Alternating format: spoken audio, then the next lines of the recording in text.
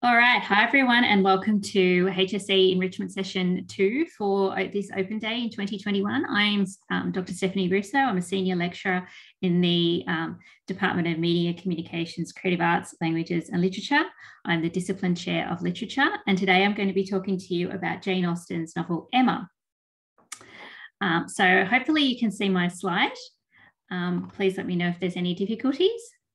Okay. So I wanted to open by starting with Jane Austen herself, because Jane Austen is a figure that we can't get away from when we're thinking about her novels. We have to think about her because she is so important, both in literary history and as a kind of popular figure that has almost exceeded her novels in the sort of public imagination. So Jane Austen was born in 1775, died in 1817, and she lived through some of the most tumultuous periods in English and world history. So she lived through the French Revolution, the Napoleonic Wars, the Regency crisis. She lived in a really dramatic period of English history, a really dramatic politically dramatic period in English history. And we'll talk about Jane Austen and politics a little bit later, because the prevailing myth is that Jane Austen wasn't engaged with politics and wasn't engaged with these worldwide events in her novels. But of course, we know that's not true. And we'll talk through that a little bit later in relation to Emma. So she's living through this time of immense change and upheaval, and her work carefully reflects upon the many social, cultural, and political changes of her time. Yet she's been accused of being apolitical due to her focus on women and the family. So she's been accused of not being interested in politics.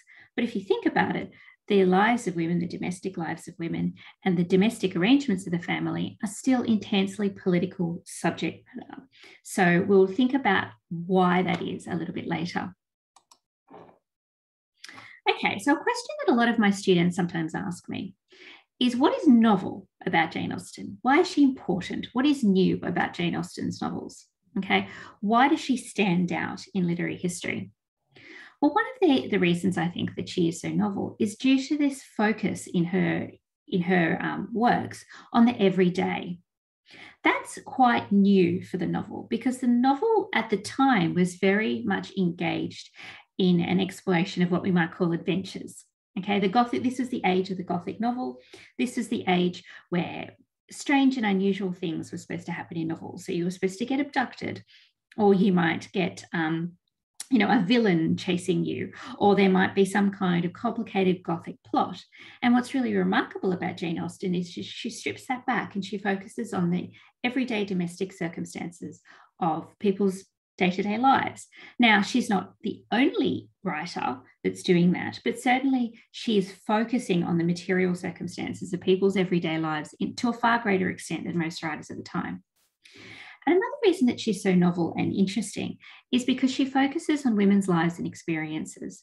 And what she does is she says that women's lives and experiences are important in and of themselves, but are also important subjects in the novel. She also focuses on how the social world shapes our experiences. So she's very interested in the dynamics of the social world and how it shapes our lives. And really what's quite remarkable is her focus on a flawed heroine. So when people read Emma, they sometimes say, oh, that Emma, I can't stand her. She's so meddlesome. She thinks she knows it all. She's so bossy, etc. But that's entirely Jane Austen's point, right? She was focusing on a flawed heroine. She wasn't interested in images of perfection. Okay, she's interested in women and characters in general who are flawed. And that's not how the novel was supposed to be at the time, right? There was an expectation that if you were reading a novel, that you would be reading about somebody who was a paragon, right? Who was a paragon of virtue and who did everything right.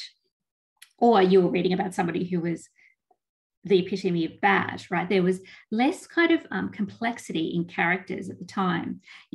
Characters weren't sort of considered in the same way as they are now in our own novels, right? So if you were writing a novel, you were supposed to present your main character as a paragon of virtue. And Jane Austen doesn't do that. In fact, she says in one of her letters, pictures of perfection make me sick and wicked. She doesn't want to see a cookie-cutter perfect heroine.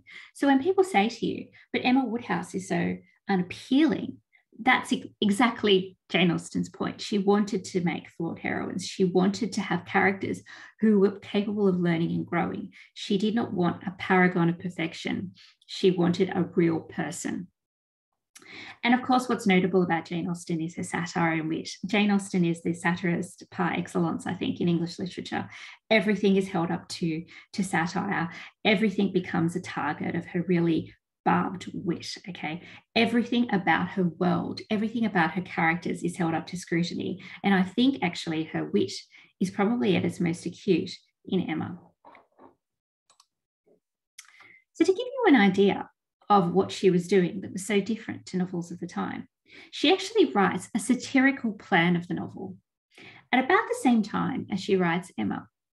Emma notoriously is dedicated to the Prince Regent. So the Prince Regent was the Prince Regent because his father, George III, had descended into madness by this time. And he was a big fan of Jane Austen. And he wrote to her, or he got his librarian to write to her. And the librarian said, okay, the Prince Regent is a big fan. You should dedicate your next book to him. And this is some suggestions on what it should be about. Well, Jane Austen didn't really like the Prince Regent. In fact, she hated the Prince Regent. She thought he was a terrible, gluttonous, greedy person. And she wasn't very impressed with the suggestions of the Prince's librarian for what she should write about. And she writes a beautiful satire on what the novel, what perceptions of what the novel should be at the time. So she writes this plan of a novel according to hints from various quarters. And she writes, scene to be set in the country, heroine the daughter of a clergyman, one who after having lived much in the world had retired from it and settled on a curacy with a very small fortune of his own. He, the most excellent man that can be imagined, perfect in character, temper and manners, without the smallest drawback or peculiarity to prevent his being the most delightful companion to his daughter from one year's end to the other. Heroine, a faultless character herself, perfectly good, with much tenderness and sentiment and not the least wit. From this outset, the story will proceed and contain a striking variety of adventures. Heroine and her father never above a fortnight in one place, he being driven from his curacy by the vile acts of some totally unprincipled and heartless young man, desperately in love with the heroine and pursuing her with unrelenting passion. No sooner settled in one country of Europe than they are necessitated to quit it and retire to another. So you can see there in just this little 2 paragraphs, Jane Austen is really satirizing what people think should be the subjects of novels at the time. And you can see there how different she is. This is a novel about 2 perfect people who are beset by all of these ridiculous variety of adventures and who end up sort of being chased around Europe, going from one country to the other. She's not interested in that kind of over-the-top adventure mode of the novel. She's interested in the domestic. She's interested in the real. She's interested in realism as a kind of formal mode of writing. Okay, so you can see there beautifully how satirical she was, how her satirical wit worked, but also how she's writing against this kind of way of imagining what the novel can do. And that's what makes her so important. So I've just got a quote here by Sir Walter Scott, who was the most famous novelist of the time. And he wrote in a review of Emma about what the novel looked like for Austen. He says, accordingly, a style of novel has arisen within the last 15 years or so, differing from the former in the points upon which the interest hinges, neither alarming our credulity nor amusing our imagination by wild variety of incident, or by those pictures of romantic affection and sensibility, which were formerly as certain attributes of fictitious characters as they are of rare occurrences among those who actually live and die. So what Walter Scott is saying there, to put it quite simply, is that Emma is not that kind of novel that Austen was satirizing, that she's at the vanguard of this new kind of novel, which doesn't turn on a variety of amusing incidents or adventures, but it turns on the material circumstances of everyday life. So he saw Jane Austen as part of this turn in what the novel could do. And I think that's very important. Okay, let's go to Emma now. So Emma, what's interesting about Emma and what people notice about Emma is the character of Emma herself. Emma is bossy, she is entitled, she's rich, she's snobby, she thinks the world should be organized to her satisfaction. And this makes readers often take against Emma.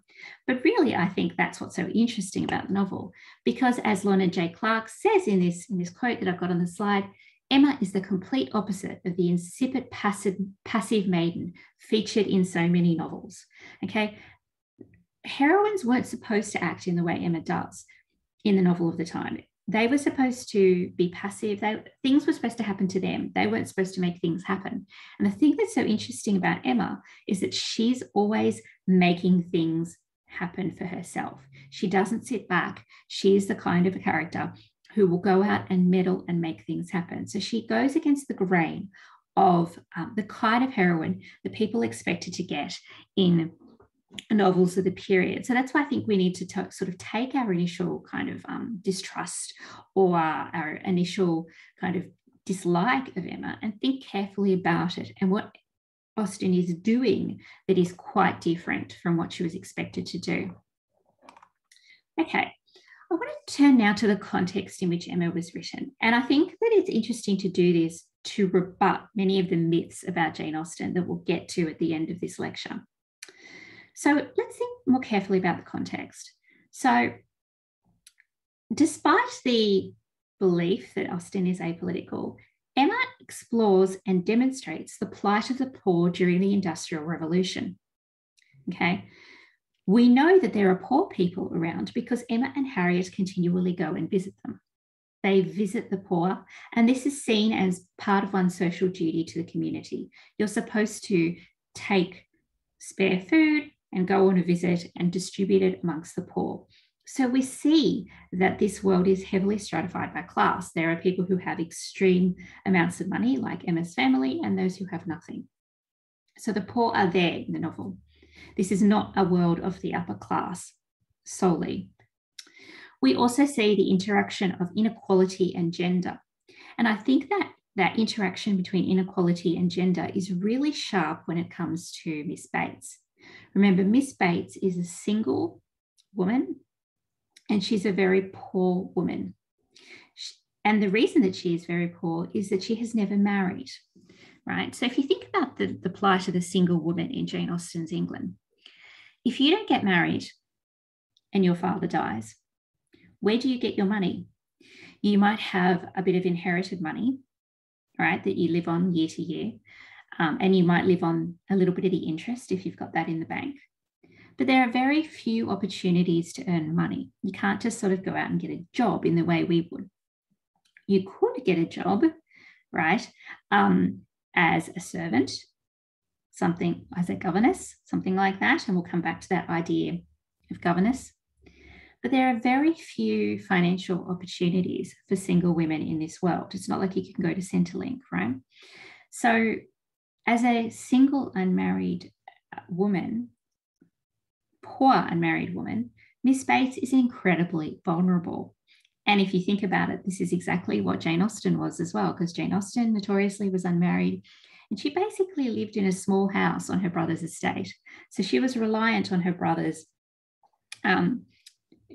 generosity to allow her to live in a house on his estate. She had income from her writing eventually, but she really had limited opportunity to earn her own money prior to when she became a novelist. So the reason that Emma's slight on Miss Bates, when she makes the joke about Miss Bates at Box Hill, which is one of the kind of key moments in the novel and leads to this huge fight between her and Mr. Knightley, that's significant because Jane Austen says, actually, Miss Bates is incredibly vulnerable. Right? She has nobody to protect her. She has nobody to look out for her. She's only kind of invited to places because people feel sorry for her. She's an incredibly marginalized figure. So Jane Austen really understands the relationship between gender and inequality. And that comes up again, of course, in relation to Jane Fairfax, because Jane Fairfax is to be a governess. Well, that's what everyone thinks she's going to be. They don't know that she's engaged to Frank Churchill. So Jane Fairfax is also in this incredibly vulnerable position. And she makes this statement to later on, comparing governessing to the slave trade, right? And it's not made much of at the time, but she talks about how being a governess is a sale of the intellect, and it's comparable to the sale of human flesh. Okay, so there's a reference to the slave trade in this novel.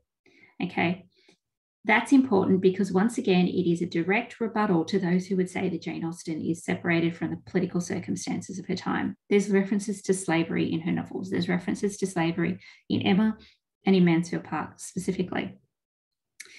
Now, we know that the odious Mrs. Weston has come from Bristol. Bristol was one of the slave trade hubs in England, right? And we know that she has connections to the Sucklings, through the Sucklings to the slave trade. So in this novel, we get the only woman who is associated with the slave trade is presented as odious. So I think that gives you some sort of clue as to what's going on there politically. And we also get this comparison between being a governess and being a slave.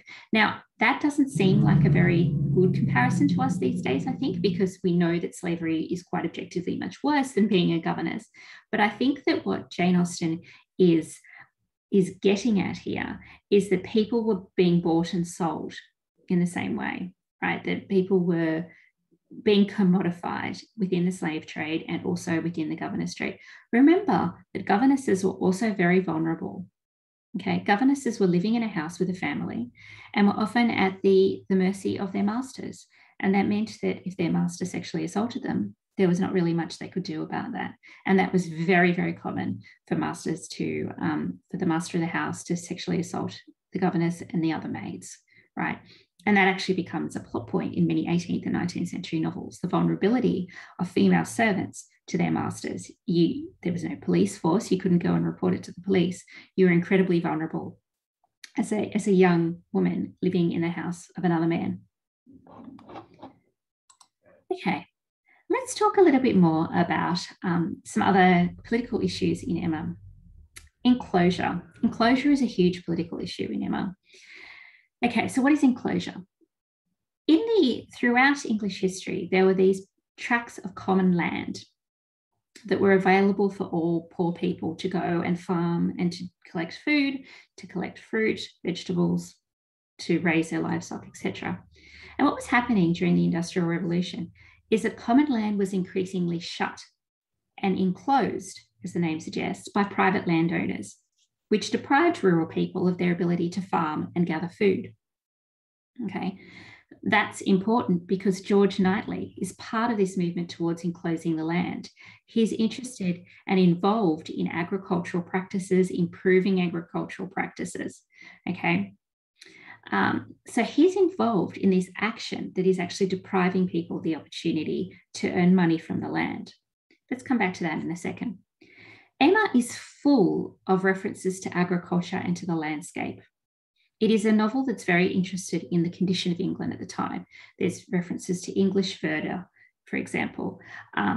There's English weather, the perfection of an English summer, etc. And if you think about the name Donwell Abbey, which is supposedly the paragon of English perfection, Donwell Abbey, Dunwell Abbey, right? This is England done well, okay? This is the paragon of Englishness. George is also a very English name. Mr. Knightley's first name is notoriously George. And remember, there's this whole discussion about whether Emma can call Mr. Knightley George. It's a very English name. It means farmer and was also the name of both the king and the Prince Regent at the time. So England was being ruled by George III. He had gone insane. And as I said before, the Prince Regent had taken over control of the kingdom on behalf of his incapacitated father. So we have a lot of references to Englishness that accrue around Mr. Knightley. His name also, of course, is Knightley. He's like a knight. He's like an English knight. He's an English knight. His name is George, Farmer George, which is what George III was often known as. And he lives in Donwell Abbey, where the perfection of English agriculture is sort of congregated. So he's represented as the best of Englishness. However, what's problematic here is, of course, that he's enclosing the land. He is preventing people from being able to access these common areas. And of course, we have gypsies. Crime is a part of Jane Austen's world. They are these gypsies that live on the fringes of this environment. and they're committing a crime by stealing objects, food usually, they're committing capital crimes that could result in them being hanged or transported, usually to Australia. Now, why are all these gypsies hanging around, and why are they so desperate, and why are they committing these crimes? Well, they're desperate because they're poor. They're poor because they can't access the common land. Okay, so there's all of this political nuance happening below the surface of Emma. This novel that seems to be about courtship and marriage and so forth, there is all of this real intense social change that's going on just under the surface. And it's bound up with the fact that men like Mr. Knightley are enclosing the land. Okay, another really important part of Emma that people have noticed is the novel's real interest in games and riddles. They're always playing games in Emma. Riddles and puns are actually what the novel turns on. In fact, one critic calls Emma one extended piece of wordplay. So the whole novel, throughout the whole novel, the truth is revealed through games and riddles. Games and riddles might seem unimportant or silly, but they're actually deeply revealing. Usually secrets are revealed through games and riddles, or things are covered up through games and riddles. Think about how Frank Churchill uses games and riddles to kind of cover up his relationship with Jane Fairfax and throw Emma off the scent and direct her attention elsewhere. So what Austen is suggesting is that there's more going on in the society than it appears. People themselves are riddles, and what is important in this society is both what is hidden and what is revealed. There's always more going on under the surface than Austen makes sort of clear, right? This is not just about the world of surfaces. This is what's going on under the surface. So what Austen is suggesting here is that there's the path to self-knowledge is actually through working out of riddles and puns. What the characters are revealing to each other through the use of riddles and puns is what's actually real, right? So she's using this old trope of play and games and riddles and self-deception as revealing the truth. The truth is hard to know, but we need to decode ourselves and others the way the characters in the novel decode the riddles that lead them to what the truth is. So decode what blunder means. Remember, there's a game that Frank Churchill plays where he reveals the word blunder. And a lot of the problem with Elton is that his riddle has been misdirected. So instead of the riddle revealing his affection for Emma, it reveals instead of his riddle revealing his affection for Harriet, which is how Emma interprets it, it's actually about Emma herself.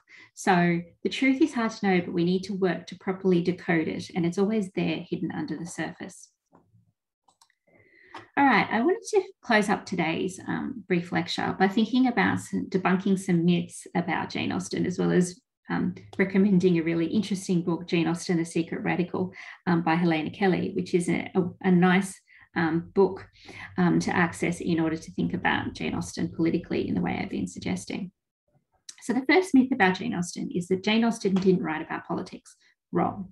There's politics everywhere in her books. There's the slave trade, there's enclosures, there's poverty, there's crime. That's just in Emma, right? If you think about Pride and Prejudice, there's heaps of militia hanging out in the town. Why are the militia hanging around? Because they're in the middle of the Napoleonic Wars.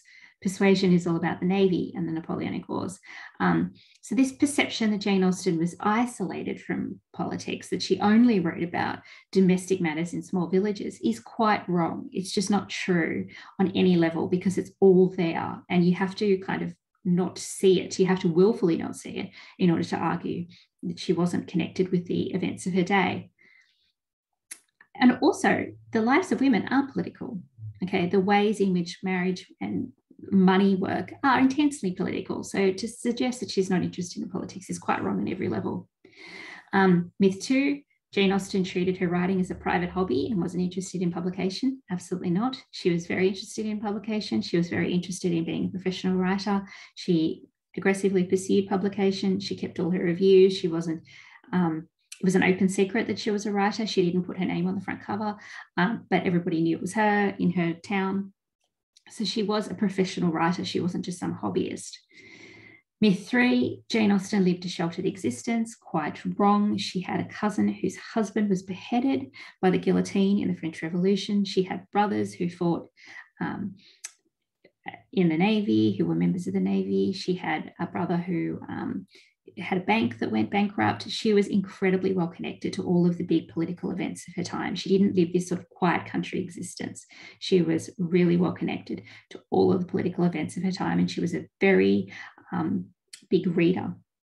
She really understood the way her culture worked. And myth 4 is that Jane Austen only wrote about romance and tea parties. That is not true. There are actually not that many tea parties in Jane Austen. There's, of course, a lot of romance, but there's also a lot of really important social commentary going on. So I think we need to really look at Jane Austen and look at the way we read her and appreciate there's really much more going on in her novels than it might first appear. We only have 2 minutes left, so I'm going to wrap it up there. Does anyone have any questions before we go?